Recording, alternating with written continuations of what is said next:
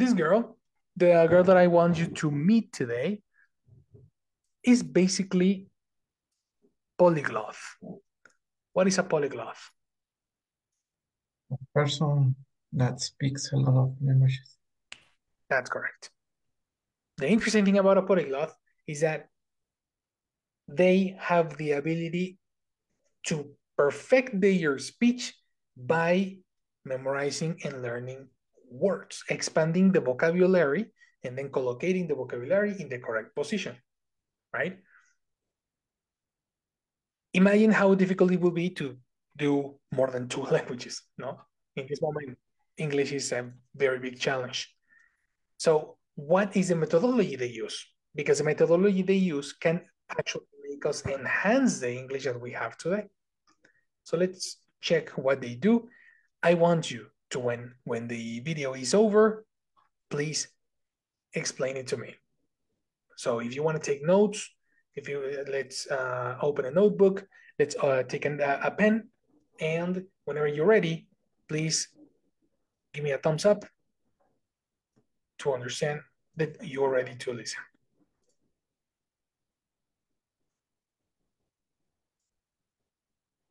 What's up, Chris?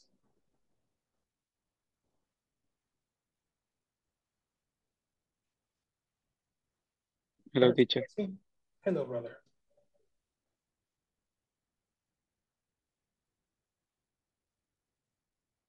Perfect. Let's listen to her. Tell me if this has ever happened to you before. You learn a word and you forget it after a week. How do you fix that? How do we break the cycle of relearning and remember the words that we learned for longer? Maybe even forever? I can tell you my problems, meditating my silence. But I keep pushing my pen and rotating my stylus. Hi, my name's Elise Vega. I've studied over 10 languages, and you might be wondering how I remember all those goddamn words. Today, I want to tell you guys how I make vocabulary stick in any language. It's just 5 tips, but these 5 methods have made such a world of difference in my language learning. I forgot to ask, how are you doing today? Good? I'm glad. Good. Not good? I'm sorry. Whether you're good, bad, somewhere in between, we still gotta make this video, so let's dive right in. So the first piece of advice I have for you, a person wanting to improve in vocabulary, is to study vocabulary in context always. This is like this is the first commandment of learning vocabulary. This is something you can do even from a beginner stage. So studying in context just means always studying the word in the context of a phrase or a sentence, not just like a solitary word hanging out in a vacuum. So when I make flashcards in French, for example, if the word is penser, for example, to think, I'm not just gonna write penser in its unconjugated infinitive form. I'm gonna put maybe a sentence like, qu'est-ce que tu penses? What do you think? This serves me so much more and is so much more useful than just like I said, like a solitary word hanging out in a vacuum. It's in context. Where's my kitty? It's real, it's in context, it's applied, and it's something that you're gonna use a ton in conversation. If you learn words in the phrases and situations which they're most likely to be used in, or at least some of them, when you end up in these situations in real life, you can respond quicker because, you know, the gears aren't turning while you conjugate a verb, you know, the gears in your brain aren't turning while you try to decline this noun or something like that. It's just much easier to apply it and recall it. Moving on, my next piece of advice is just called see it and hear it. So on this one, I'm not really talking about when you're practicing vocabulary, but more when you first learn it. I think that when you first encounter a word through like a TV show or a podcast or a movie or something like that, if you're seeing the word when you hear it, it sticks so much better from that point on. So like instead of just listening to a podcast, listen to it while you read a transcript. There's so many language learning podcasts that offer transcripts nowadays. Instead of just watching a video or a movie, watch it with subtitles. Even if it's just the crappy YouTube auto-generated subtitles, it's something, okay? Aside from YouTube, there's Netflix. They always have subtitles in a ton of languages. If you want to use Language Reactor, you can have double subtitles. But real quick, if we're talking subtitles, I have to recommend LingoPie. LingoPie is basically just like a subscription-based on-demand streaming service specifically for language learners. My favorite thing about LingoPie is their interactive subtitles. So you can have just subtitles in one language, you can have them in 2 languages at a time, or you can do what's called like the mashup option where it'll kind of mix them. And if you don't know a word while you're watching, all you have to do is click on it and it'll give you the definition comprehension, and it'll save it automatically into a flashcard deck for you, like for that specific show or movie or whatever you're watching. And every time you click on 5 words, like after 5 words, it'll auto-generate a pop quiz for you so that you can check your comprehension while you're viewing. And I think that's so cool because a lot of the times when we consume content, it's always like we watch it and then we practice it after. But this is like a lot more, I guess, like intertwined approach. So if you want to try out LingoPie, I will leave a link down in the description. You can get a 7-day trial completely for free. Tell them I sent you, okay? Okay, so this next tip, I would really only recommend it to people who have reached B2 or an equivalent level in their target languages. It's kind of like advanced. Study in the language. This means not just translating the target language into your native or your reference language all the time, but trying to immerse yourself fully. This can be applied in a ton of ways, but one way that I apply this is through flashcards. So like when I make my flashcards in French, I don't put it like French to English, it's just French to French. This way you have to kind of explain the word with words that you already know. Like you're learning a ton of synonyms, you're building a network of vocabulary, like a word net, you know, everything kind of just starts to connect together. So on my French flashcards, it'll say like cacher, to hide, and then dissimuler, which is another word pretty much for cacher. Another way to apply this is by writing your notes completely in your target language. So instead of like writing out the explanations in your native language or your reference language, like I said, just do it all in your target language. Yet another way, you could, if you're using like an app like Buzu or Duolingo, put the app on your phone or the desktop version in your target language. So like you can do this from the settings a lot of the time. If you go to like interface language, or a lot of times if you change the language of your device in general, it'll automatically switch over, which is very cool. Studying 100% in your target language is so beneficial for so many reasons. It's, you know, it's a great way to immerse by yourself. And because you're not just learning the concept, you're also learning how to explain the concept. You know, you're learning it from both sides, back and forth. You know, you're like a double agent. You're the student and the teacher. That's dope. So my next tip is to produce the word closer to your first encounter with the word. I really think that the sooner you have output with the word, the sooner you produce the word, the better you're going to remember it in the long run. That's just my impression from like my personal experience. Here's some ways that you can apply this. So let's say when you're making a vocabulary list, a lot of the times what we do, we just write down the vocab word and then we write down the translation, like immediately. But what I do, let's say I'm watching an episode of TV in French, because I have been watching a lot of TV in French recently. So what I do is I write down the words, but I don't write down like a translation or an equivalent word immediately. I just write down the word that I want. I finish my list, I finish the episode, and then at the end I go through and add like all the equivalents or all the translations. It's kind of like the first test that I give myself to see like, okay, can I remember these words that I learned 45 minutes ago? You know, it's the first chance to produce it. And while we're talking about vocabulary lists, another way to practice new vocabulary sooner is just by reading them out loud after you write them down. You know, it's your first chance to practice pronunciation of these words. You can compare your pronunciation to native speakers on Forvo, which is like an online pronunciation dictionary. You could also take these words and write sentences with them and maybe get corrections. You could put them in a paragraph, try to use as many of them in a paragraph as you can. So yeah, when you're done collecting your words, maybe take a little break, 20 to 30 minutes, but come back to them and just kind of try them out in different ways and get your first go around with the words. Okay, this is my last and final tip to you, okay, grasshopper? Active recall versus passive recall. What does this mean? This sounds so scientific, so scary. Elise, what is that? It's so simple. It literally just means prompting yourself in your target language versus prompting yourself in your native language or your reference language. In this case, I'm talking mostly about flashcards, but you can apply this in a lot of different ways. So like, for example, with my flashcards, when I'm doing French flashcards, if they have English on one side, which I don't really do that anymore, but back in the day, I would start with the English side and then go to the French side, because it's so much easier to like see a word in your target language and be like, oh, I remember that, and match it to an idea in your native language, than it is to see the word in your native language first and have to come up with the word in your target language. It's the difference between like recognizing and actually producing the word, okay? This is a bigger challenge, and I feel like if you're able to recall something in a more difficult context and do that over and over, it'll stick with you for longer. Like, I've worked as a translator before, and I always found it a lot harder to translate stuff from my native language, English, into a different language than vice versa. So start doing that. Give yourself that challenge. I believe in you. Believe in yourself. Push yourself, never give up. What am I doing? And that is it, my friends. Those are my 5 pieces of advice for you to remember words in your languages for longer. So thank you for watching this video. I'll see you next time. If you want to follow me on social media, it is just Awesome.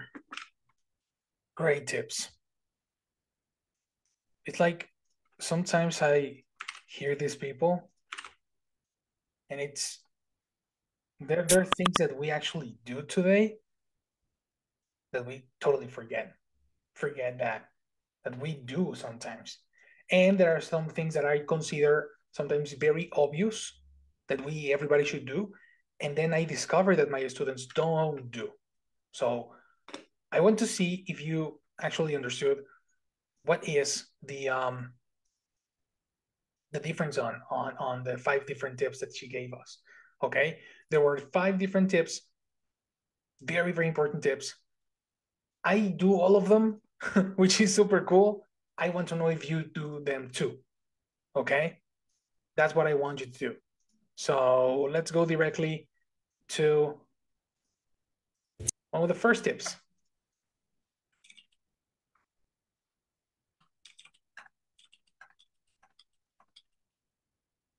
Anyone who remembers any of the tips she gave? The first one? The first one. What was the first one, brother? The first one was study vocabulary in context. Excellent. Vocabulary in context. What did she say about that, or what do you remember about those words? What she said? Well, she mentioned that it's better study vocabulary in context. When this, she means to study words in phrases and see how is the content of those words and stop study words in single. Right.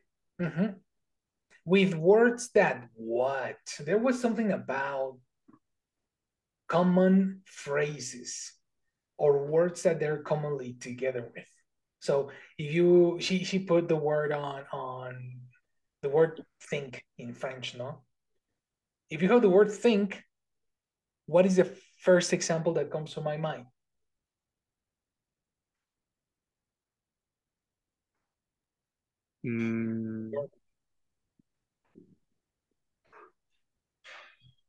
Can you repeat? Sure. She put the example of the word think, right? If you think on the word think, no, what is the first example that come up to your mind? Try to imagine an example. I think, perfect. That's one of the first phrases that we learn when we speak English. When we give an opinion, we say I think. Then we have words like, what do you think? What do you think about it? And then we have words like, let me think. And then I discovered that intermediate people forget to imagine that word in past. And we never say, for example, oh, I thought about it. Oh, I thought we were going to a different thing. Oh, I thought a different thing. Then we can use one word and you can expand your knowledge with different contexts and different situations. And all those situations will give you more memorization because you will use them in different situations. So when we are talking about context, I want you to think in situations. Let's try, for example, one random word. Okay, let's go home and let's see the word extinction. This is the day of the word, the word of the day. Extinction is a bit too. In what situations have you seen this word? What's the first thing, the first situation that comes to your mind when you read the word extinction?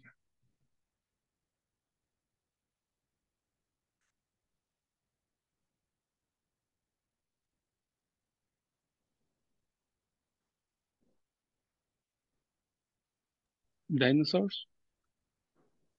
Dinosaurs. Perfect. You read it on dinosaurs. How often do you see these words?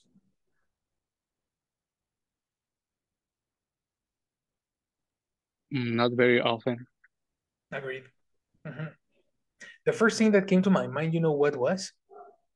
The title of the last one of the last Transformers movie. The fourth one is called Age of Extinction. No, the third one is called Age of Extinction. No, the fourth one, because that was the one when the dinosaurs appear.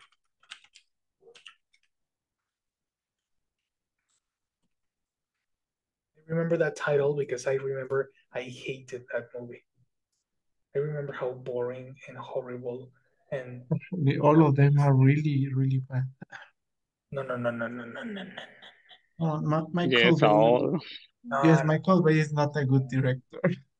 Oh, Isaac, what are you doing?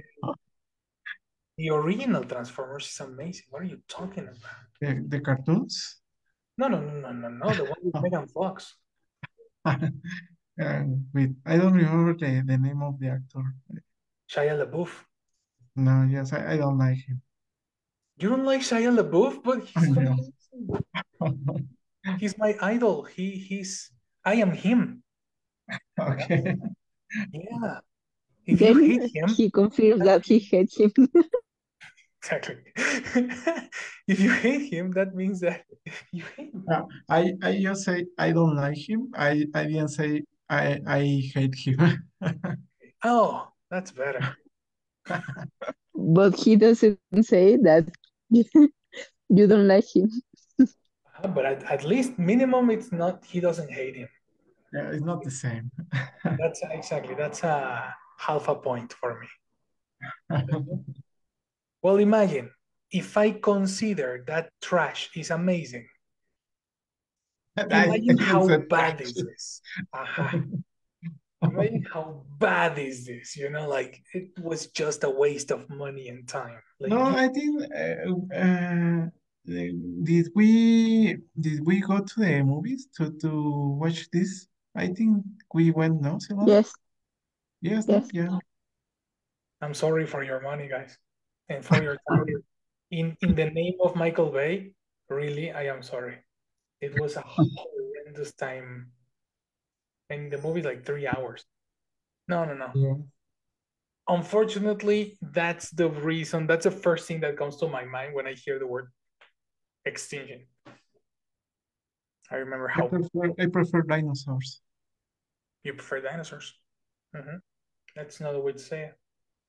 And I think there's a Jurassic Park, there's a Jurassic World movie called Extinction something. I don't remember what. So then, contexts. That's the whole point. Think about something that comes into your mind. Have you ever seen the movie Slumdog Millionaire?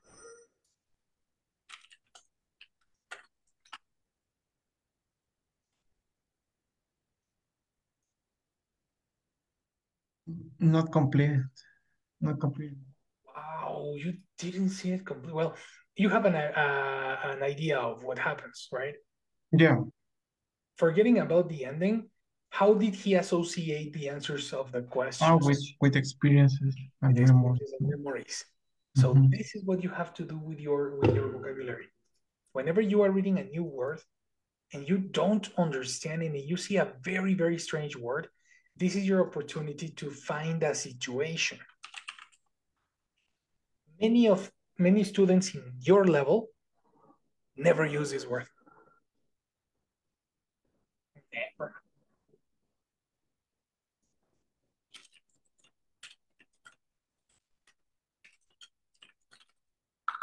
Situations with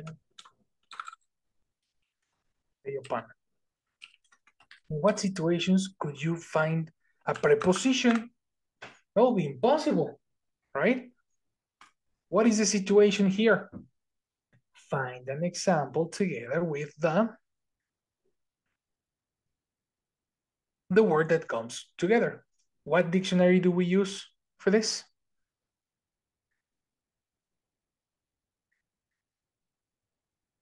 What dictionary do we use to find words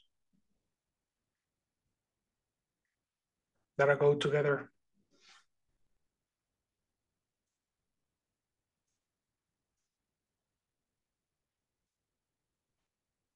You don't remember? My million? That means that you are not using it. I am so sad. Let me show it to you.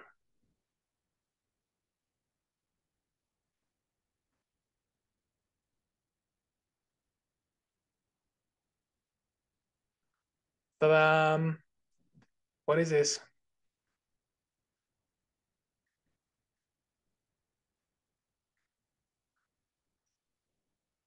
Let's go to the word.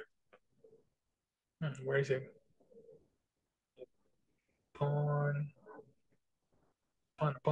full text. Look at this. We cannot think of a situation with the word upon, but we can think of situations with the word agree upon, depend upon, draw upon, enter upon, etc. Let's see the first example. Agree upon.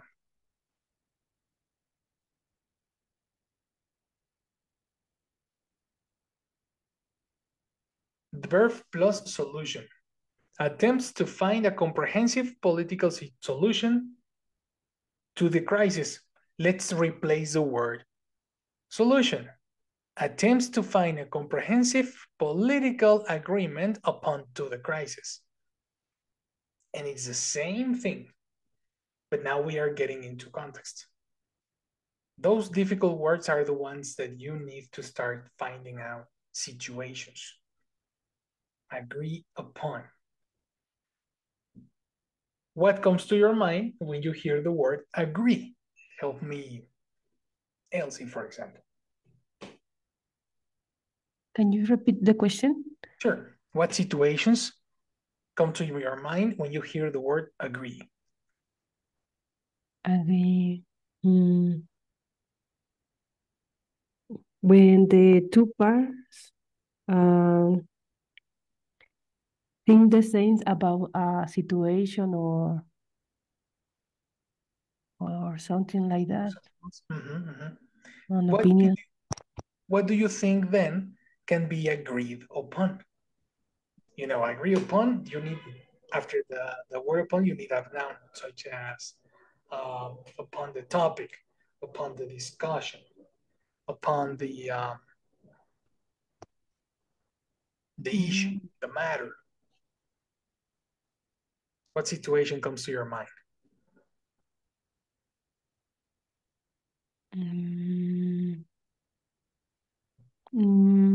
I don't know, maybe make a deal. I like it. Upon the deal, we can say that. Upon the deal? Do you have an example? Can you build one? Maybe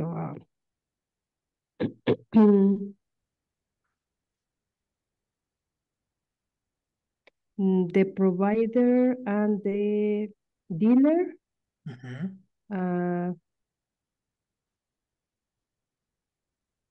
upon the deal about the credit. You forgot the verb. Agreed.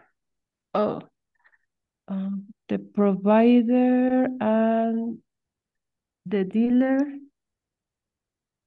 agreed upon the credit. That's correct. That's precisely the point. Then you found an example to use a very strange word, such as upon. You see? It's about curiosity. It's about exploring the tools that you have. Good job.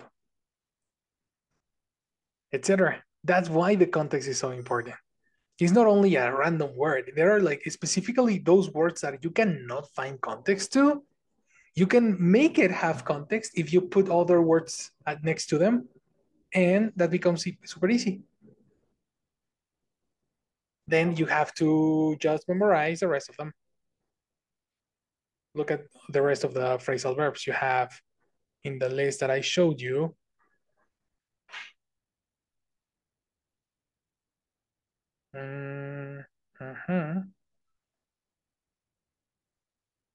it's now your turn to understand what is depend upon, draw, enter, hit, inflict, set, smile, and then find examples, explore them, and it becomes super easy. Any question on the first tip?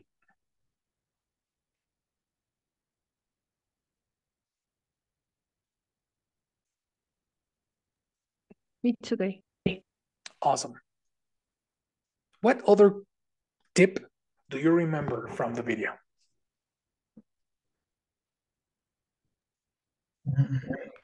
There is one that said, see it and hear it. See it and hear it. You know what? That's actually the second one. Can you tell us about that one? Yes, I understand that it's better if you can um, see and hear the word at the same time. For example, uh, when you are listening to a podcast, you can look for the transcription. Is it transcription? Yes. The transcription. And it will help you to understand. I think that it's something really useful because you can notice the pronunciation, and also the how do you have to write the word. Mhm. So Totally correct. it helps you to link the word with the sounds, and it's I was thinking that it's something that happen a lot, not that read we usually read, sorry, words as if they have the same pronunciation than in Spanish, if the letters have the same pronunciation than in Spanish. Right. So it will help to correct maybe those mistakes. You touched the point that I wanted to reach. Yes, of course. If you are reading and hearing at the same time, your brain is going to link letters in a very, very different way. Because before these lessons, your brain was linking English words with Spanish pronunciation. And then you have words like have to, you know, and then the pronunciation like sounds very abstract. It's not English. It is English, but it sounds not like English. What was going on there? It's phonetics, it's pronunciation, as you say. So with difficult words can actually help you. For example, look at this word, acquiring. Acquiring? Acquiring. Yeah. Even when it's in front of you, many students would say acquiring because in Spanish is adquirir con una D. And that's enough to make the student pronounce it very, very differently, even when it's in front of you. Yeah. So after the 10th, 14th, 20th time you see the word, you start noticing, oh, wait, there's no D, you know? Mhm. But that usually happens after the 30th time, not the first two. That's the reason exposition to the language is so important. See it and hear it. What tools do you use to see it and hear it? I think that he mentioned one that is something that I think that we all of us have access to Netflix. Yep. There was a service, no? Yes. And she mentioned other resources, but I think that the one that I use more often is Netflix. Okay. How do you do that? I usually watch series or movies in English with subtitles in English also. Good. And also, again, I will mention the podcast, The Science Versus, because you can find the scripts on internet for all the episodes. Yes. Yes. I agree with you. Mhm. Yeah. Everything exists in on the internet if you know how to look for it. You Yeah. can print the the scripts of movies if you want to. That's a lot of work, you know. If you like, for example, to watch movies on the computer, I suggest you download this. Have I told you about Language Reactor? No, I don't think so. No, never? No, I haven't heard about it. Interesting. So you installed your Chrome add-on, and you will get this language reactor. Okay. And with the language reactor, you open Netflix. And what happens with Netflix is that it will give you exactly the same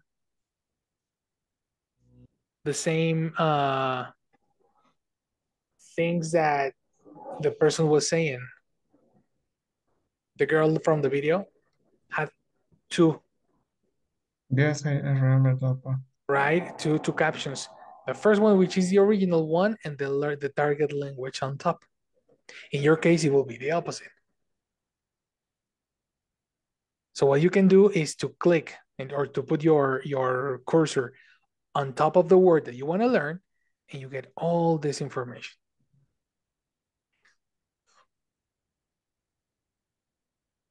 And here have asunto, affair, matter, affair, thing, issue, subject, topic. In this specific context, it's issue. You see? Yes, that's really useful. Super. The negative part, I understand. You need time. You need free time Yes. to do this. That's the only negative thing that I see on this. If you have free time and you like to spend it learning languages, there it is. It works with Netflix. It works with books. It works with YouTube. It works with a lot of stuff. Oh, this is new. You can have a digital AI girlfriend or boyfriend if you want to. You can give it a name and a profession, everything. That's weird. Like in here. No, no, I have 7. Okay, then it's normal. It's very normal. It's Robotella. Robotella is my favorite one. I'm sending you the language reactor. Yes, I'm looking for it. Yeah, I imagine. I will send it to you. Yeah, thanks.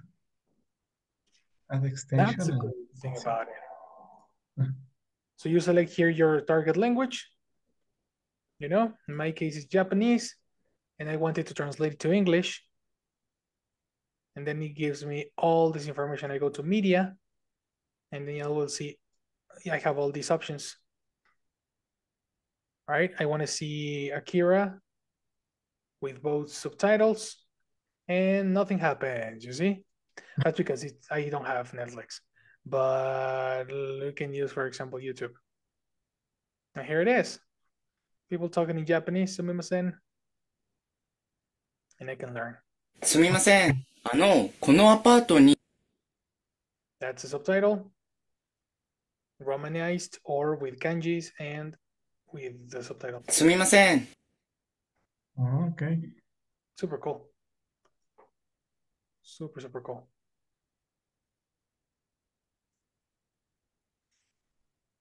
Language reactor. See it and hear it. That's my option I give you. That's an alternative I give you because the option she gave us was super boring. It was like content, generic content that I don't know if it's cool. Anyway, next. What other tip do you remember, Silvana? Do you remember any other tip on what she said?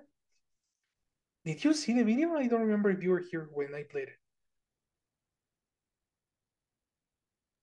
it. No, well, I just see like 3 minutes. No, less, like 1 minute. That's great. What? That's great. That's great. What did you hear? The part when she says that you can watch a movie and or an episode like she does, and then write all the new words that you don't know, but not thinking Well, I think that what Christian says, no? Mhm. But no, I don't remember that if she says that you don't immediately write it, Mhm. but that because that helps you to memorize it till the end of the video. Yes, Well, the episode. that gives you all the things for memorization. That's kind of similar to what we saw with context, but there was some other things specifically for when you're writing the new word. There was something in particular that she suggested. Something else. Do you That remember? you don't no. I remember that she says that you should not translate. O sea, don't put the word in your language, Right. just in front of the other one. Mhm.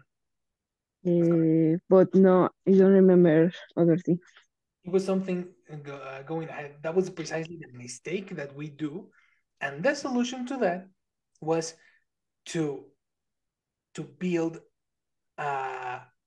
number one, an example, right, to give it context, but number two, to conjugate that word in different situations, which is something very similar to what we said at the beginning of the course, the glossary. Whenever you find a new word, you should type right and hunt other examples. That's definitely the solution. Okay, let's give a moment to Jessie because she's in the chat. Hello, Jess. Hello, teacher. Good night. Good night, everyone. I will take attendance, please. Is here Christian? Hello, Christian. Good night. Hello. Thank you, Christian. Isaac. Hello, Isaac. Good night. Hello, good night. Thank you. Sil. Hello, Sil. Good night. Hello, Jessie. Good night. Thank you, Sil. And Elsie. Hello, Elsie. Welcome back. Good night. Hello, Jessie. Thank you. You're welcome. Thank you, teacher. See you tomorrow. And see you. Thank you, milady. Good night. Bye-bye. All right. So we say third, fourth, and five. Do you remember anything in third, fourth, and five?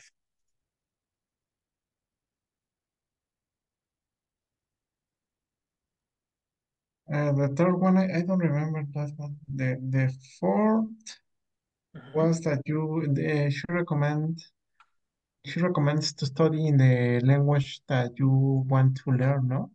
Uh, Basically, I understood that is to get involved in the language, no? I don't remember if she used the word immerse in the language or something similar, no? Emails? Immerse. Immerse. Immersive.